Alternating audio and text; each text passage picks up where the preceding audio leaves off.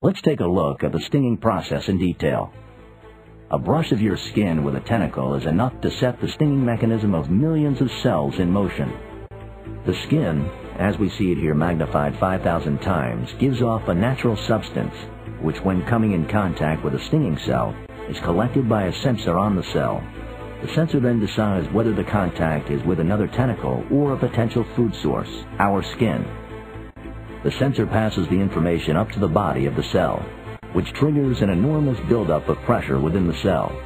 And when pressure reaches 200 atmospheres, the coil, as we saw earlier, now turned dark, is fired and penetrates the skin at 40,000 Gs. The toxic dart then spreads the poison throughout the skin, much like a multi-headed poisonous arrow. Now imagine this process happening with millions of stinging cells. The result? As you might guess, inflammation and a great deal of pain.